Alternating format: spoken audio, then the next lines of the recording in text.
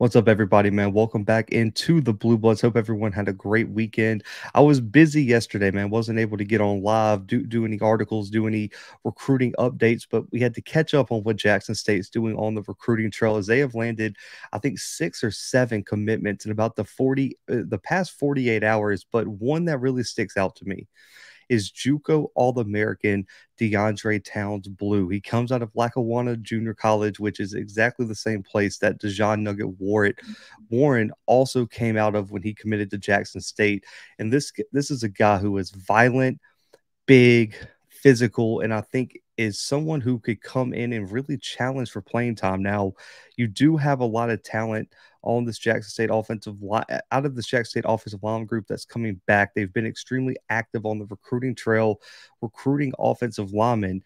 But when I look at people who are proven, people who have starting experience, people who have, in my opinion, from watching the film, the potential to be day one contributors, I think DeAndre Towns Blue is one of the guys that fit those top 5 spots that you're looking for. I would not be surprised if they slide him into offensive tackle next season and he makes an immediate impact.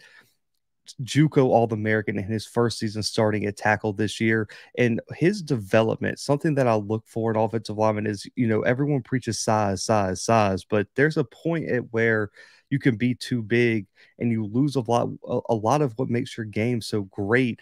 And when Towns Blue stepped in as a freshman at Lackawanna, they had him listed at 365 pounds as a freshman.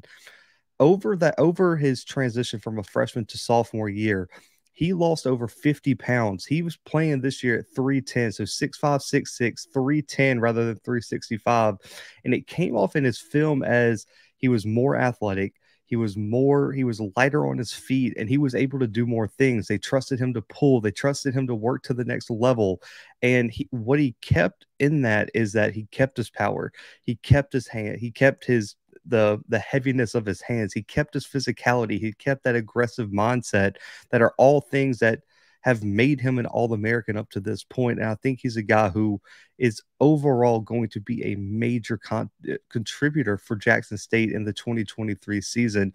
When you look at his film, the number one thing that steps out is his ability to always move his feet in key situations. And on top of that, be extremely agile at times in terms of picking up edge blitzes, in terms of picking up fast edge defenders. And even when he gets beat, he's able to be physical, take them around the quarterback, and really move them where he needs to. And in the run blocking aspect, his hands are so heavy. And I think if you never played offensive line or defensive line, that's something that's not easily taught. And it's something that really matters because that first initial punch of somebody can mean so much in terms of who wins that one-on-one matchup on the line of scrimmage. And you see on some of his plays where his first punch knocks people off their feet and really shock people where they have to really think about what's coming next. And that's something that is extremely, extremely difficult to develop. And if you're born with it, man, it really makes you an even better offensive lineman already. And then on top of that, his mindset. He is always looking to punish somebody, win that one-on-one battle with authority. And that's something that I think Jackson State is really going to love with this guy. He's coming down to Jackson. We'll have 2 years of eligibility left after being named a JUCO All-American as a sophomore this past season.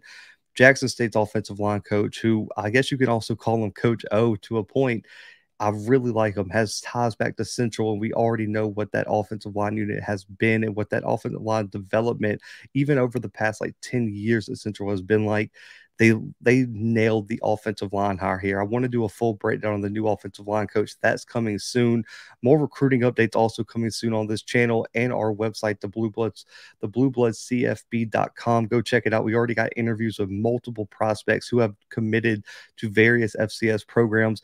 We're going to be hitting people with coverage left and right from the YouTube channel to the website and even on social media, man. So stay tuned. I do have an interview set up with DeAndre Towns Blue coming later this week, potentially next week. We're working on the time as we speak, but guys, stay tuned, subscribe to the channel, hit the like button, and I'll be back with more recruiting news later this week and a live National Signing Day special that will stretch pretty much the full day this upcoming Wednesday, man. So stay tuned.